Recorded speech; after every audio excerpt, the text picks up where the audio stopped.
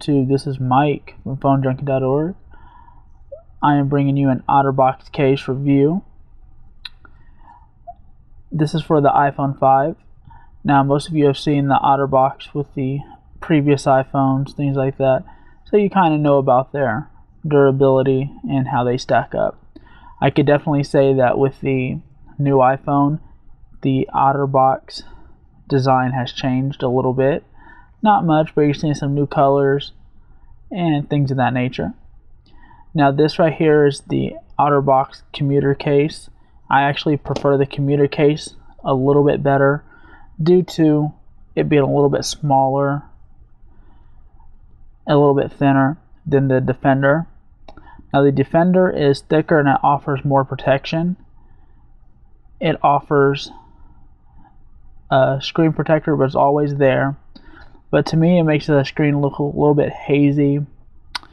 So that's the reason why I go with the Commuter series. And if you, with the iPhone 5 Otterbox Commuter series, they actually give you a screen protector. So that's always a plus there. Now let's go ahead and take this off.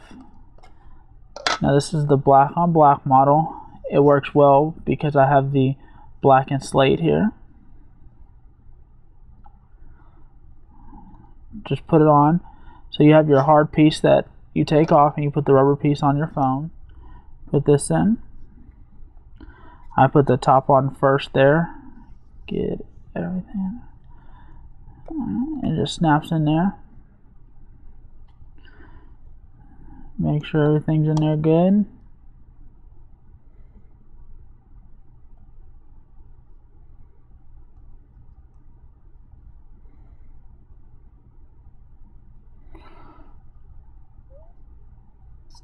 Alright, we got it on there, and it actually works out very well.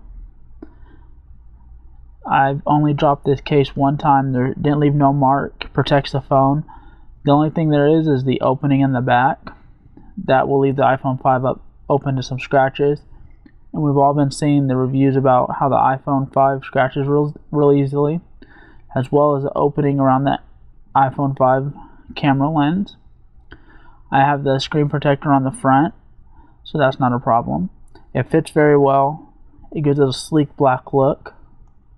So I definitely recommend this iPhone 5 case. Now it runs around the $30 to $35 range, and you can pick it up at Best Buy or Nebraska Furniture Mart, as well as Otterbox.com. Or if you want to even get a deal on it, go ahead and check out Amazon. All the buttons still access real easily. The only thing I would say is the top.